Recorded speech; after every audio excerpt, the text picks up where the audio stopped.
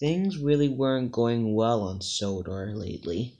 All the trucks had been disappearing, and the trucks had not been seen for 2 months. Every single truck on Sodor was missing for a while. Each truck had been taken, and no one knew what was going on. One night at the sheds, the engines had decided to have a talk about it. "This is crazy," said Percy. "Bouncer has gone missing, along with Jasper and Jackson, and along with Rickety. Yeah, this morning my coal train had gone missing. Rickety was a part of the train. No, wait, actually Fred was a part of it. He went missing too. And that's another concern, because Scruffy's gone missing along with my ballast train." "Something bad happened for me as well," said James. "What is it, James?" said Hurricane. "My train of fuel tankers had gone missing too. Also, my train of bubblesome trucks had gone missing. And earlier this morning, I was taking some vans over to Vickerstown, but they had gone missing too." "Yeah, especially since me and Bill were taking chocolate around Sodor. Ben. And yes, that's right," said Ben. "Our train had gone missing. I don't know about you guys, but I don't know where my trucks have gone either. I only kept my gold dust trucks with me, because I am a gold engine after all. Yeah, also my train in the Flying Kipper was missing too.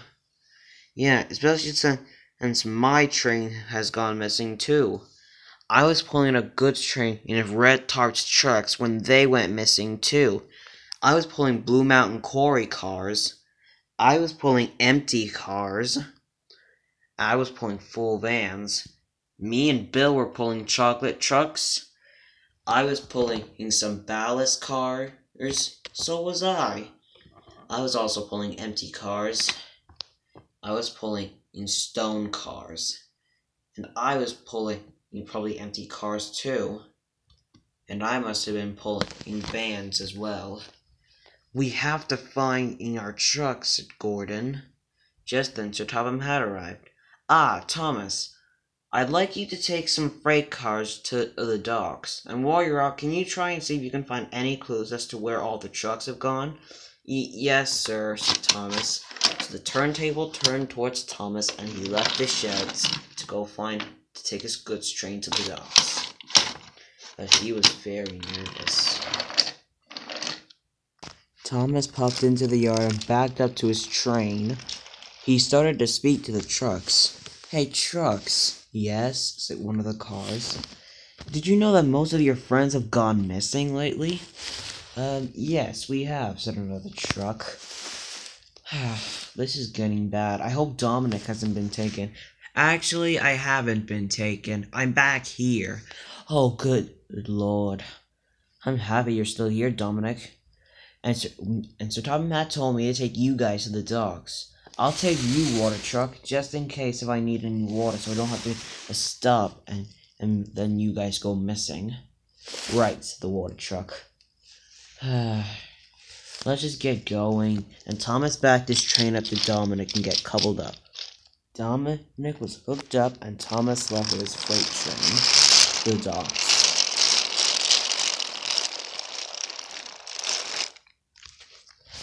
After traveling almost an hour, Thomas was starting to get tired. Then, all of a sudden, he saw something he'd never seen before. This is weird. I've never seen these points before. Hey, Dominic, have you ever seen this track before?" Dominic looked. "No, I can't say I have, Thomas. We should check it out." So the points were changed, and Thomas and his train went down the line. "I'm so scared," said one of the trucks. "So am I," said the green truck. "I hope nothing bad's down here," said the tanker. "Me too," said Dominic. Thomas and the trucks were getting creeped out as they raced down the old line. Just then, Thomas approached an old mine shaft. I can't say I've seen this before. Let's go." And Thomas and the trucks slowly went into the mine. Oh, I'm not sure about this, said one of the dairy cars. Me neither, said the other. Me three, said Dominic.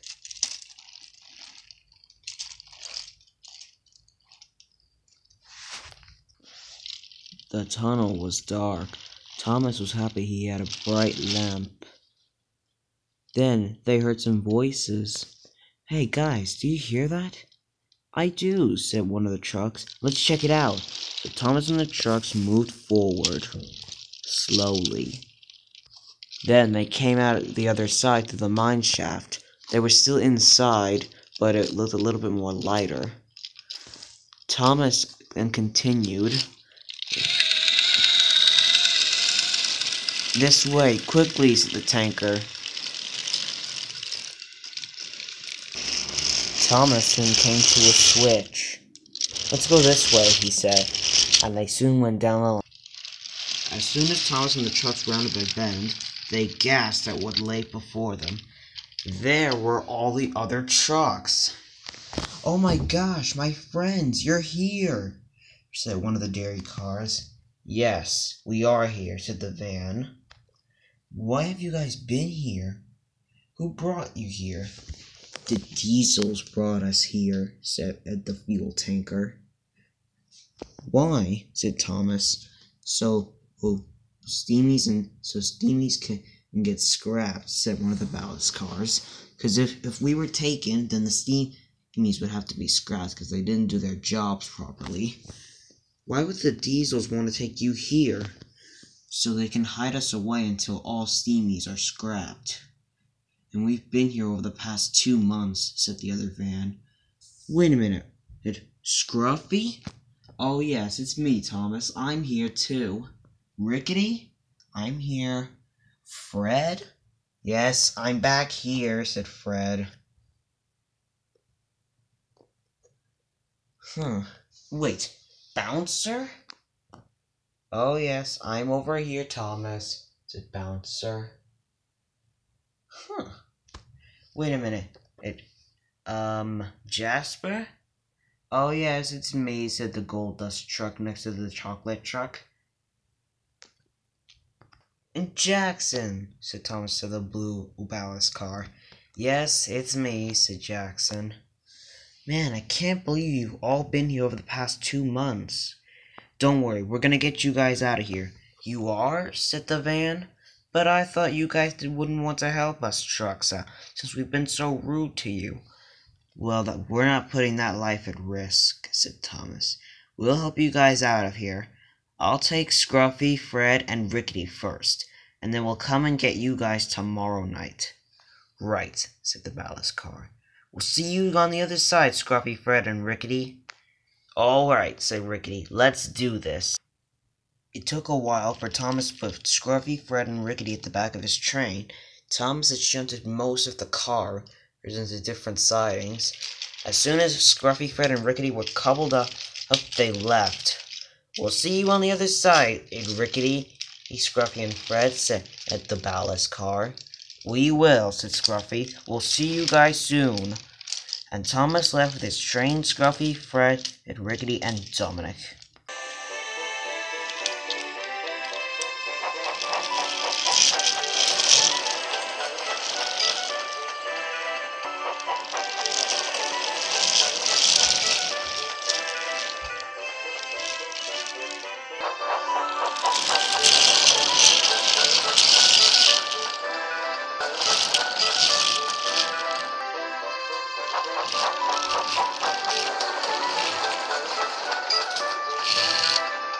After Thomas delivered his goods, and then he raced back to the sheds. Come on, he said. Wait till everyone sees you guys. Everyone's gonna be thrilled, said Rickety. I can just imagine it, said Fred. Almost there, said Thomas.